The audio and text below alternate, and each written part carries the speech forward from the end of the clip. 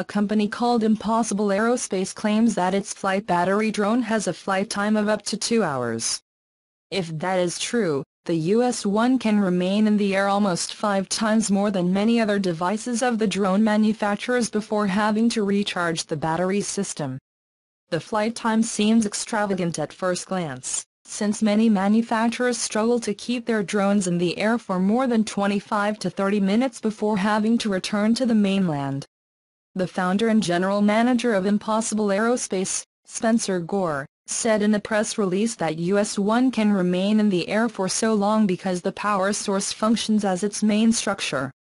We realize that it can manufacture battery packs that are structural and that integrate security technology at the packet level to deal with the unpredictable characteristics of the lithium-ion battery, he told Forbes. Our vehicle will be made with many really small cells, just like the Tesla battery pack is made of really small cells, and we use them as structural blocks for our planes. The US-1, which has a 26-inch frame, can fly at speeds up to 42 miles per hour and has a maximum range of approximately 46 miles. Impossible Aerospace suggests that you can charge the battery in less than an hour, so you could be back in the air quickly.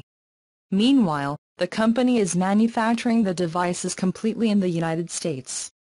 Impossible Aerospace is already selling US-1, which includes thermal and optical sensors, as well as GPS tracking, to firefighters, police departments and rescue teams in the US. The company plans to start sending the drone later this year.